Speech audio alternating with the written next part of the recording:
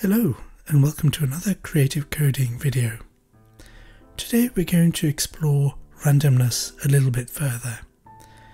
In the last two videos we introduced ourselves to the idea of randomness and we explored how we could create circles of different sizes, and the size of the circle wasn't chosen by us but was chosen by the computer randomly. So we gave the computer a range to pick a number from, and it picked a number at random from that range and used that as the size of the circle. Now that was a simple example, but it was quite interesting because we were handing over some creative control to the computer. Today we're going to look again at randomness, but used in a slightly different way. We're going to keep it simple, but it'll be quite interesting as well. Okay, so I'm logged into open processing as usual, and we've done that many times now, so I won't go over that again. If you need to remind yourself, have a look at the earlier videos. I've got a setup section here, which again is only using the simple instruction to set us up. And in the draw section, which you'll remember is where we put our instructions for drawing, I've got just 4 simple instructions, and as you can see I'm going to be drawing 2 circles, and they are both going to be centered in the middle of the canvas at 400-300, and the first one is going to be bigger than the second one. The first one will have a size of 300 and the second one will have a size of 200. The other difference is that this one will be filled with orange and this one will be filled with red. Now, circle instructions and fill instructions are things we've looked at a few times before, so if you need a reminder, do go and look at those earlier videos. Now when I run this code, you won't be surprised by the result. That's it. A larger orange circle and a smaller red circle. Now today, exploring randomness, we're not going to change the size of the circles. What we're going to do is to change the colours. Now what I want to do is to have a list of colours, and I want the computer to pick one of those colours from that list at random and use it to fill in a circle.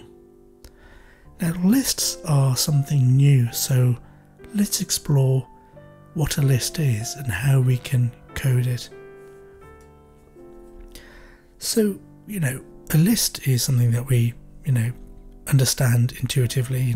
We can have a list of numbers 3, 7, 8, 2. That's a list. When we code lists, we tell the computer that this is going to be a list by putting them in square brackets. So square brackets tells the computer, look out, a list is coming. So when a computer sees this, it'll say, aha, square bracket, I've seen that one. So I'm expecting a list of things. So we've got numbers here, 3, 7, 8, 2, and they're separated by commas. And we end the list with another square bracket. Now, we don't want to use numbers in our list, we want a list of colours. So let's think about how we could do that. Well, if we go back to our code, you'll see that orange is just the word orange in quote marks, and the word red in quote marks means the colour red. The quote marks are a way of telling the computer that this is some text and it's not to be interpreted any other way. It's just literal. This is just the word red or the word orange. So if I have red and I want another colour in my list, I might have orange and I might have blue. That's a list of 3 things, and I put the square brackets around it so the computer knows that there's a list coming. So let's just repeat what we've said. We've said we're going to create a list, not of numbers, but of colours. And this list has 3 colours, 3 things: red, orange and blue. That's a list of 3 colours. How do we get the computer to just pick one of those at random? Well, the random instruction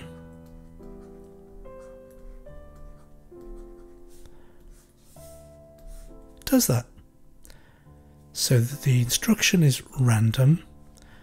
We use round brackets as usual. With many instructions, round brackets are how we pass information to the instruction. And this time we're passing a list for it to pick one from. Let's say that again, because it's new, and we'll just repeat it so we understand it better. We'll start from the instruction this time. The instruction is random,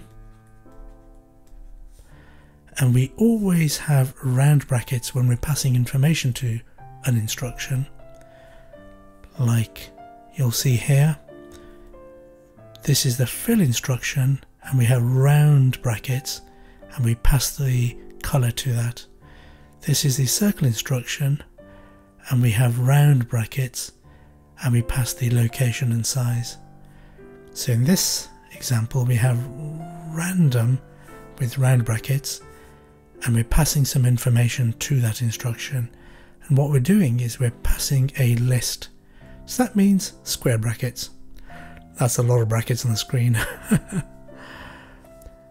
And let's just say we want 3 things in that list. So we're going to be separating them by commas. And we can say blue, green, and let's just say yellow. That should pick one of those 3 colours.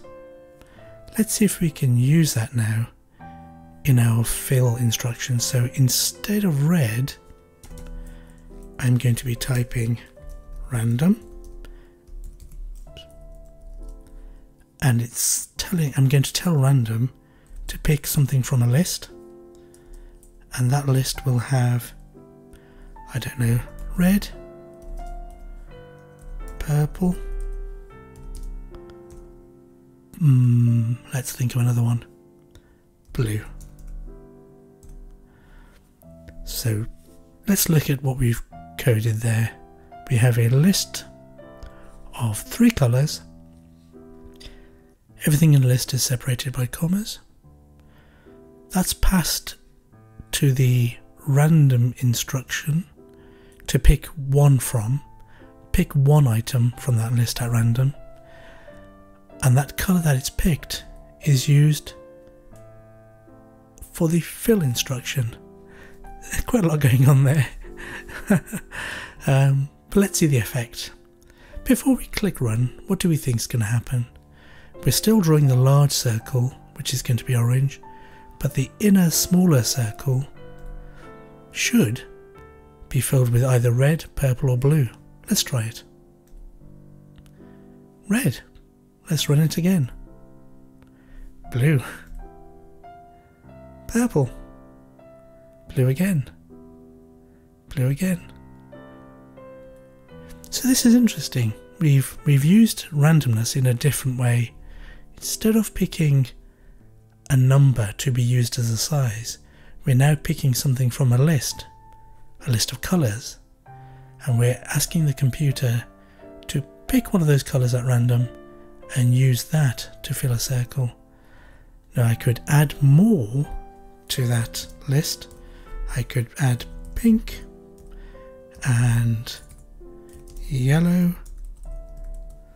That makes the list bigger. 1, 2, 3, 4, 5. 5 things in the list. Oh, it's picked yellow at random. Wasn't planned.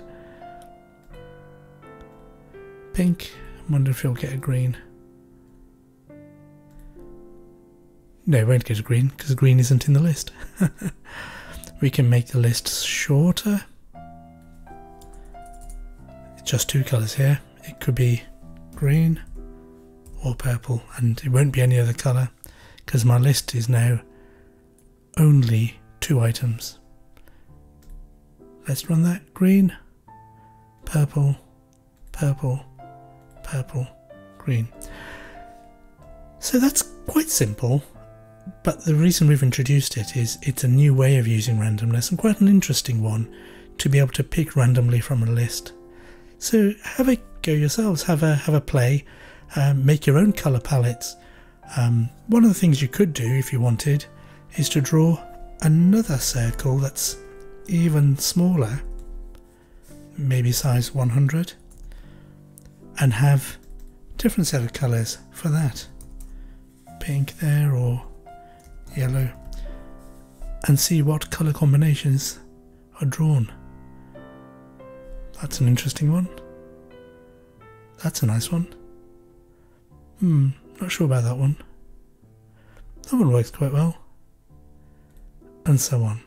So you can have quite a lot of fun with this, and the code's quite simple. I know there's quite a lot of brackets, but the way we've talked about it, unentangled that, and talked about starting from the list, explaining that we're feeding the list to go into the random instruction to pick one, and then using fill to pick a colour. Okay, have fun with that, and certainly have an explore and try it yourself. It's the best way to learn. So until next time, bye.